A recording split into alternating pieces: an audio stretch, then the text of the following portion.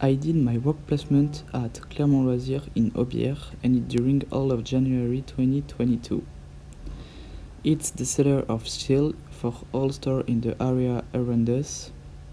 They also sell some machines of Honda and ATV, three-wheeled motorcycle and SLV from the brand Can-Am BRP. I start to work at 18:30 am and finish to 17:30 pm, but I also worked the Saturday at 18:30 am at 12 am. There is 3 mechanics, 1 stock controller also called the storekeeper, and 2 boss with a secretary who was the wife of one of them.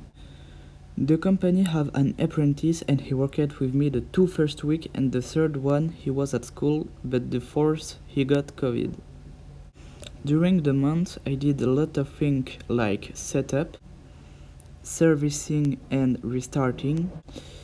The teaching of my master was good to know cause I have to improve myself in the basic things of mechanic. He helped me when I was blocked on something and he gave to me some tips very useful. At the mid of my work placement I had to do the maintenance of the chainsaw from the brand Husqvarna. The disassembly of the carburetor is very painful because we have to disassemble all of part on this one. I do ultrasonic cleaning to unlock the carburetor.